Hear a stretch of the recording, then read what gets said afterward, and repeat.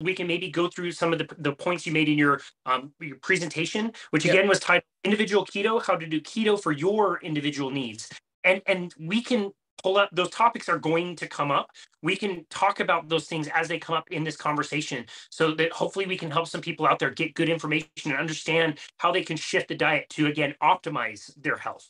Yeah, absolutely. Yeah. So, okay. So to kind of like preface this, like the conversation isn't about, I'm not going to tell you a certain way to do keto. Like that's not what this talk was for. That's not what this information is going to bring you. What it's going to help you do is it's going to help you understand the different macronutrients, and then based off symptom analysis, how to apply different amounts of these macronutrients to your diet, because that's what it should be about.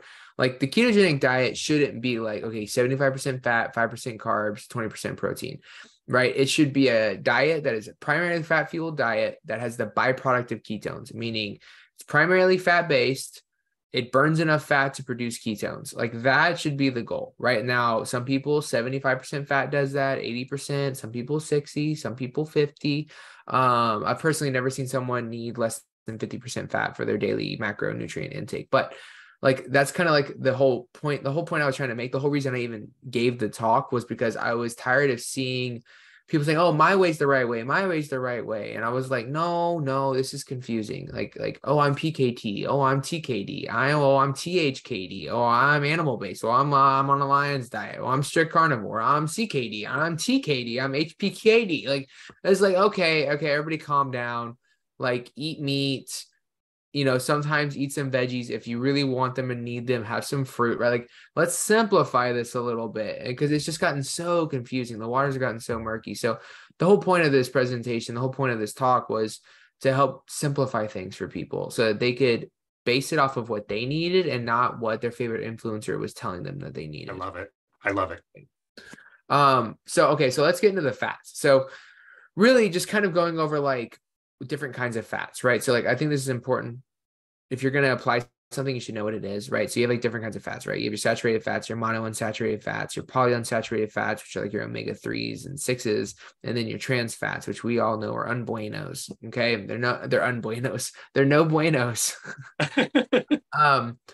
Something that I really wanted to preface too, and this is the kind of information as we go, I'm just going to continue talking. You'll kind of grab onto how the presentation's formatted and the point of it. For example, right, so saturated fat and monounsaturated fat, these two are both like the big heavy hitters of fatty acids, meaning like these are the two, if you eat these two, the other ones are probably going to come in at the perfect amount. The good thing about them is that a lot of foods have both. Beef has both saturated fat and monounsaturated fat. So does fish. The beauty of it is that let's say that you're someone that can't eat meat, because there are people that are alpha GPT, meaning like they can't absorb mammals well. So like being able to eat fatty fish, fatty poultry, or even if you don't want to do fishy or don't do poultry, you just want to do fish, like you can eat these things, have a higher, more of like a Mediterranean style, still be strict keto and feel good. And the reason why I think it's important to preface that is because some people feel like they can't do keto because they can't eat red meat. And everybody out there in their DMs are like, why don't you eat red meat? Why don't you eat red meat? And it's like, oh, if I'm not doing red meat, why do I feel judged for not eating red meat? And it's like, you shouldn't. Like, if you want to eat just fish and that helps you thrive and you're eating a higher fat diet and it's healing you, like who gives a flip what anybody that's eating jerky thinks about your salmon? Like you shouldn't care, but we do because of the atmosphere that we've created. And so kind of prefacing that was really important to me is like, hey, like, do what you need to do. And if that means eating more of like a Mediterranean style keto and like backing off of like the lion's diet, then back off the red meat. Like that's okay. Now a couple signs that you're not getting enough fat would be things like, because I look at the macronutrients kind of like on a scale, like one of those old school scales, where like, you put some and it lifts and you kind of want to get them balanced. And so I look at symptoms, right? So what are the symptoms here? What are the symptoms here? And then what creates that balance where you're getting enough of everything, but like you're balanced, right? You're not seeing those symptoms. So like signs you're not getting enough fat are things like low mental clarity, low sex drive, right? The reason why is because if you're not getting enough dietary fat and your body's happen to tap into stored body fat, could overstress your body, which can create mental fogginess. It also can lower sex hormones, which is going to lower sex drive, because saturated fat is a precursor to cholesterol, which is a precursor to sex hormones.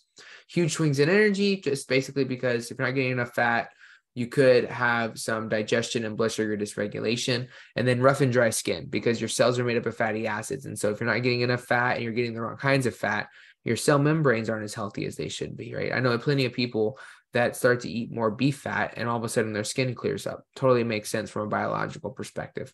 Because you have to understand, like, I think one of the things that irritates me the most, so I'm not big on absolutes, but there's a couple absolutes that I believe in. One of them I'll say right now, I do not think fat is a lever. Like, fat is not just a calorie, and it really does irritate me when people treat it like that. Fat does not just, it's not just energy. It creates the structure of your cell membranes. Like, I always tell people, like, look at your hand, like really take a second and look at this thing, move it around, and like, think about the fact that it's made up of trillions of cells. That's what makes up your hand. Your hand is made up of these cells with these cell membranes. These cell membranes are made up of fatty acids. They're made up of not only are they made up of fatty acids, they're made up of the fats you eat. So the fats you eat eventually become you, right? And I don't think people really take time to consider that. Like, you're literally made up of the fat you digest. So what kind of fats are you eating? So I do think that's important. Is like, fat is not a lever. That you can lower your fat to lower your caloric intake, but realize that at some point the cons will not be worth the pros, because you're stripping not just calories from your body, but you're stripping the building blocks that it needs to function. See, that's a really good point. I am of the habit of saying that fat is a lever. And you're right. It's so much more than that. And all the precursors to all the other hormones. It is so important. I need to get out of the habit of saying that. It's a really good point.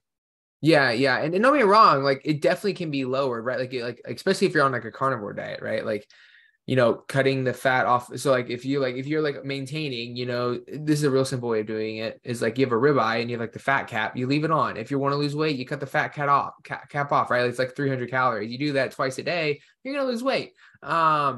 It's like, it makes sense from that point. But I think that, and the whole reason I'm against the terminology is just because, like, it's the environment that it creates for people, where like they start to lose weight, but then they start to feel bad and their sex hormones start to suffer, but then they stop losing weight because their body's stressed out. The only thing they know to do is just to keep lowering fat. They never think to raise fat and lower protein a little bit, just to help their body have a certain level of nutrients coming in while it's still losing weight. And so, like, I think that just that level of the tunnel vision can really hinder like other aspects of your health without realizing it. Yeah, fair point.